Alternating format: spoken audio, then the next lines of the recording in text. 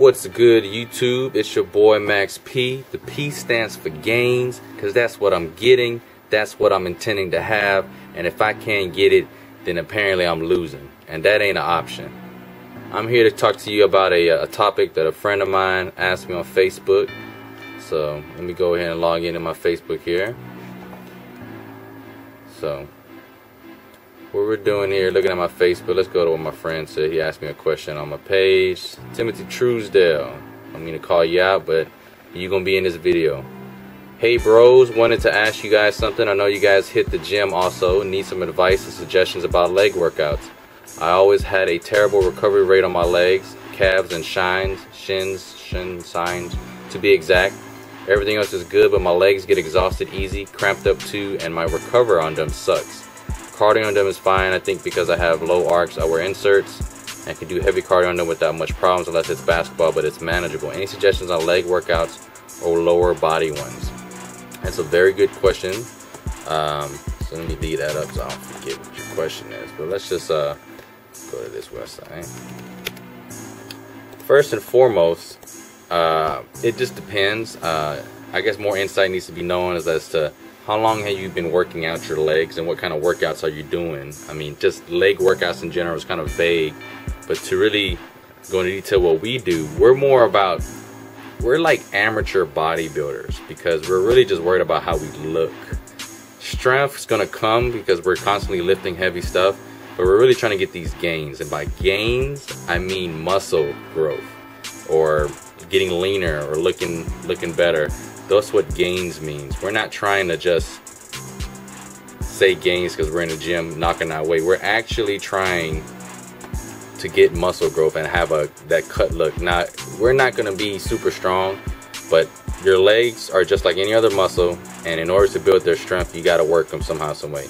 Now, it depends on what you're doing. If you want to run, you got to run more. You got to do more endurance. You got to get the flexibility up. I ain't an expert, but you know, you're not going to get many gains from running because you got to be lean to run. All that weight on your ankles and joints, you're going to feel a lot of pain, because basically is a lot. 200 pounds on your ankles is 200 pounds whether you're cut or slim or in shape. So if you have less weight, it'll be less stress on your ankles. So it's best to lose weight if you want to be a good runner.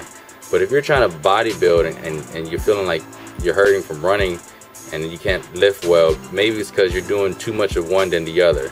You don't really have to balance both if you want to be bodybuilder. Just lift and lift weight, lift to exhaustion, and eventually you get used to it. Now, a big thing you want to double check is, are you using the right form? Because when you go to this website, bodybuilding.com, all our workouts, we don't come up with them. We follow somebody else's regimen. Like, let's just look up leg workout.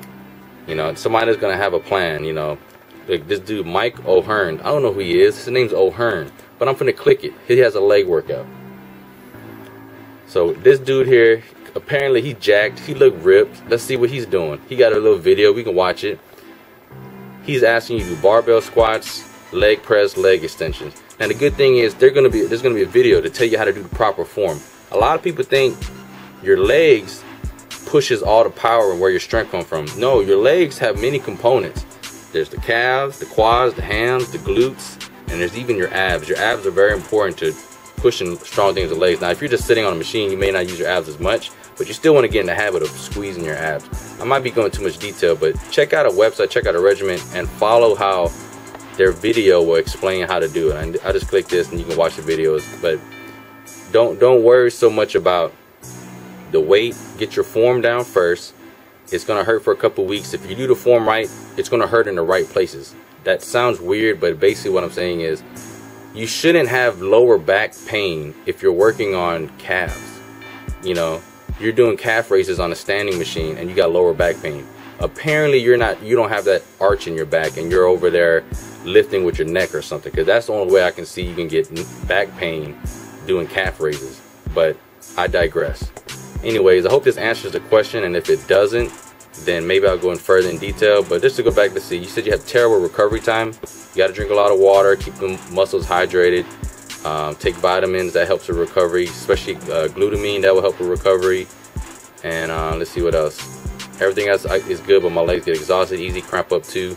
If you're cramping, that's that's not, you know, from cardio, if you're cramping from cardio too early into it, that may not be a, that might be a physiological thing where like maybe you're not hydrated enough, or you're not stretching, or you're not loosening up. You know, we go ham in the gym, but we start off with bacon. Does that make any sense? We sizzle the bacon, you eat the bacon, and then we go to the pork loin, and then we go ham, all full-blown ham. Does that make sense? Anyways, tell me what you think. Like, comment, subscribe. It's your boy Max. I'm Audi 3000. See what that looks like.